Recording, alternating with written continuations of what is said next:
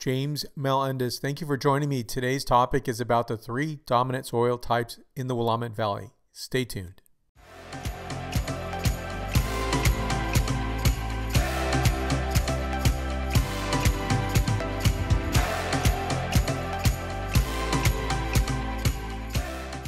Thank you for joining me. Please give a like and subscribe to this channel. There are 3 dominant types of soil in the Willamette Valley. I'll tell you about that in this presentation. This rare intersection of world-class soil, in addition to some characteristics of terroir that help to make the Willamette Valley a powerhouse for Pinot Noir, Chardonnay, Pinot Gris, and other grape varieties.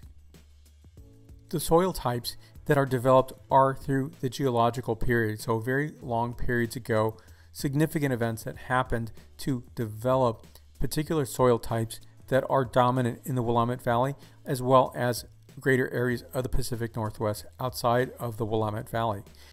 So a dramatic event, which is the tectonic plates, the Juan de Fuca, is subducted underneath the North America plate, scraping off the marine sedimentary material upon the North America plate. Between 20 and 40 million years ago, volcanic activity both in current-day Washington State and Oregon State spread throughout the Columbia Gorge and into the Willamette Valley. And in the most recent geologic history, between 13 to 15,000 years ago, were the Missoula Floods, a series of cataclysmic floods, a series of ice dams that broke through deglaciation. The breaking released hundreds of feet of water, traveling at 80 miles per hour, creating loess soils.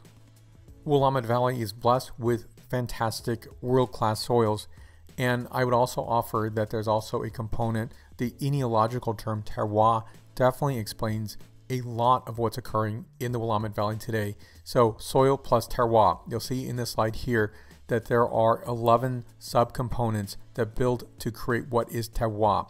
Now, I think this is a good example, this particular Venn diagram, to help understand what terroir is. And ultimately, when I think of Oregon, these are some variables you'll look at, say climate, geography, human factors, and so forth, that are unique to place, unique to the Willamette Valley. There are things that can be implemented and things that cannot be controlled. And so I think this example shows many factors, such as the human factors. And I think this is the way to think of Willamette Valley. And this wine country is different from any other wine country, and terroir definitely helps to explain that.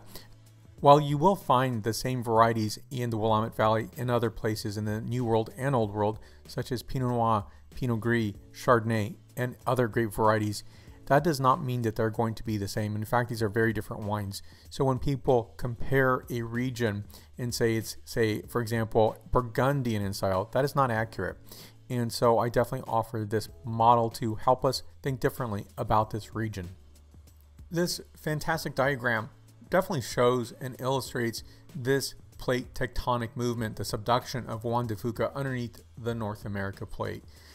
This diagram definitely highlights the activity, the geological activity in the past that is still with us today. And I think this is important to understand how this helped to create the marine sedimentary soil. The material composition of marine sedimentary soil is calcium carbonate, silica, iron oxide, aluminum oxide, and trace minerals. The next major geological events were the volcanic activities in Washington and Oregon State 20 to 45 million years ago. The map in this slide definitely depicts the volcanic flow, and some of that goes into the Willamette Valley itself. The volcanic soil content is silica, aluminum, iron, magnesium, potassium, calcium, sulfur, and various trace elements. And the last major geological event in this area would be the Missoula Floods. This happens between 13 to 15,000 years ago. And this happens because of deglaciation. This happens over a series of floods. These are epic floods. When the ice dams break, there is in essence hundreds of times greater than the combined flow of all the rivers in the world today at peak discharge. The floodwaters are several hundred feet high. They're traveling at 80 miles per hour. The soil is being ground and into fine particulate matter between 0.002 to 0.06 millimeters.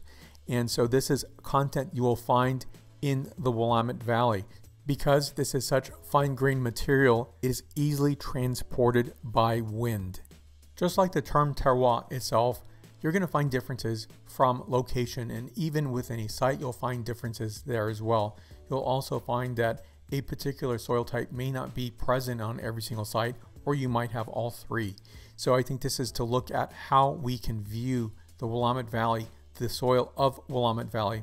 And lastly, adding on terroir, the enological concept, to really flush out, to build and to understand what makes Willamette Valley so unique, so special. Thank you for watching. Please give a like, subscribe to this channel, and I'll see you in the next review. Santé.